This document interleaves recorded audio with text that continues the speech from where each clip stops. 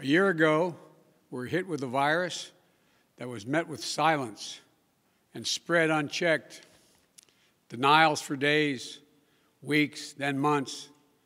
That led to more deaths, more infections, more stress, and more loneliness. Photos and videos from 2019 feel like they were taken in another era. The last vacation, the last birthday with friends, the last holiday with extended family. While it was different for everyone, we all lost something. A collective suffering, a collective sacrifice. A year filled with the loss of life and the loss of living for all of us. As I've told you before, I carry a card in my pocket with the number of Americans who have died from COVID to date. It's on the back of my schedule.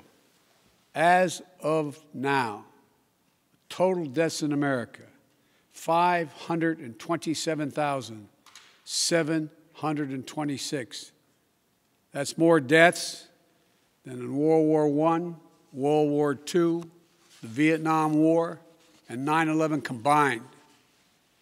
There were husbands, wives, sons and daughters, grandparents, friends, neighbors, young and old.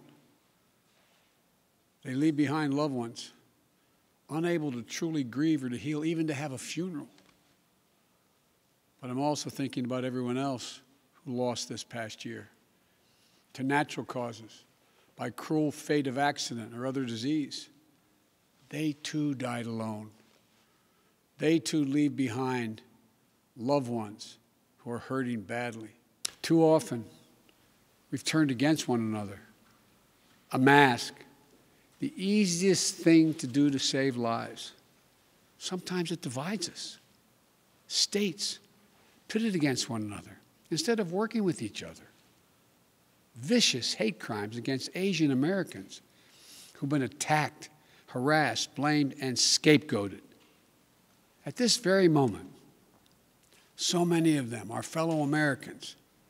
They're on the front lines of this pandemic trying to save lives. And still, they're forced to live in fear for their lives just walking down streets in America. It's wrong, it's un-American, and it must stop. Look, we know what we need to do to beat this virus. Tell the truth. Follow the scientists and the science. Work together. Put trust and faith in our government to fulfill its most important function, which is protecting the American people. No function more important. We need to remember the government isn't some foreign force in a distant capital. No, it's us, all of us. We the people. For you and I, that America thrives when we give our hearts, when we turn our hands to common purpose. And right now, my friends, we're doing just that.